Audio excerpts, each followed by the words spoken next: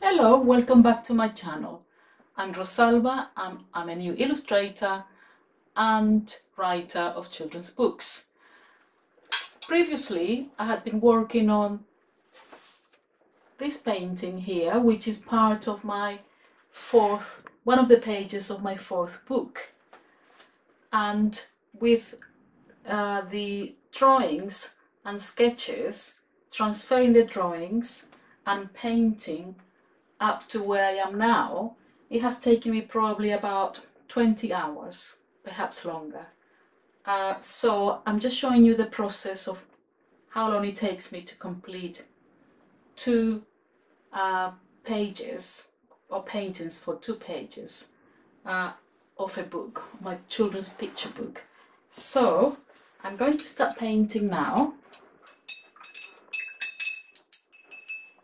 And so first I'm going to be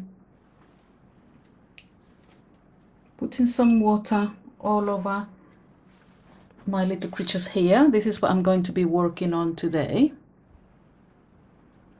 So I'm going to be doing wet on wet today. So I'll start with the face first, because otherwise it will just get dry. And I'm going to put perhaps a light wash, very light, because this is just going to be part of the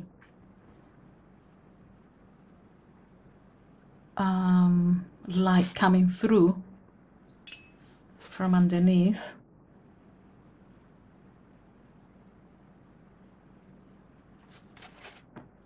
So it's going to be a very faint wash of this yellow. I think it's lemon yellow I'm using all over the face, just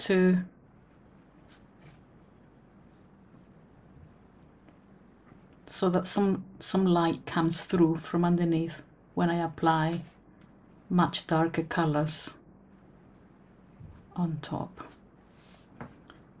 So now I'm going with a slightly darker, again wet on wet. Oops, went a little over there, over the line. Okay, so I'm going to carry on with this work, and I'll see you later to show you where I am. Okay, see you soon. Right, it's been about an hour and 40 or perhaps an hour and 50 minutes, and this is what I have done so far. I have actually moved the watercolor paper with the frame I have it on onto my lap, because otherwise I just tend to get a shoulder ache or a pain at the back of my neck. So this is the position that I'm most comfortable with. So I managed to do more work on the raccoon. I put more details on the face, on the ears, some kind of shading here to just to show more you know, a more three-dimensional sort of object, you know. Otherwise it just looks very flat, and thank goodness I've managed to achieve that through a year of painting now. And I have also worked on the hand, which I hadn't worked on before, and the same thing, I have defined more certain areas again to make it more three-dimensional.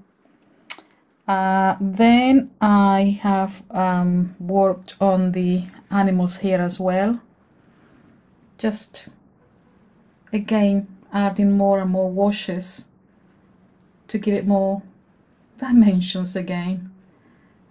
Worked more around the eyes, just in general, it's just more and more shading really. I started here, I worked on around the lion's mane, and here is more or less where I am at the moment. But before I show you the little creature here and the raccoon, and they hadn't been painted at all, I had just started putting a wash of a light yellow color here, and I said because I wanted the light to come through the other colors I was going to add later on. So I did that. I began to work on the face, made some kind of rosy cheeks at the moment, and more shading. So that was drying, which is why I went on to paint on to this other side of the paper here. But now that this is drying, I will probably go back here to add more detail, and anyway, I'll show you in a while again, but this is what I've done so far. Okay, see you soon. Right, hello, welcome back. Right, I've been painting for just over an hour, and I'll show you, if you come closer, I'll show you what I have done. So what I have done is again work on a little bit more on this creature. You can see deeper colors with deeper shade here, and around the face again. I just added a little more sort of a darker shade there as well, and then worked a lot on these on the animals here.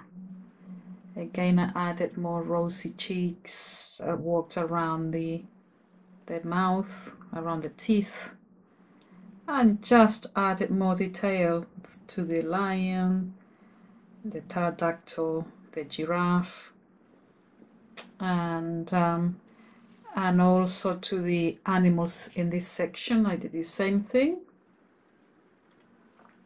and also I worked on a wash around these bubbles, which is showing the thinking of the two creatures. So a wash, I wasn't quite sure whether to paint it blue to represent the sky, or you know, or what. So in the end I decided on this kind of washes, which is to keep it in the same kind of mood as the previous painting prior to this, which hopefully I will show you at some point, perhaps the real painting or the page in the actual book. But it's like it's a setting with a lot of mood, sort of. Anyway, I'll tell you more about it at some point. And then I came over here and I definitely worked more on the little creature. You can probably see more details on the face and just around, and on the raccoon as well. So I did that in about another hour, and I have been working a bit slow today. Sometimes I work for, you know, a lot of hours in the day, and sometimes I don't, and today is one of those.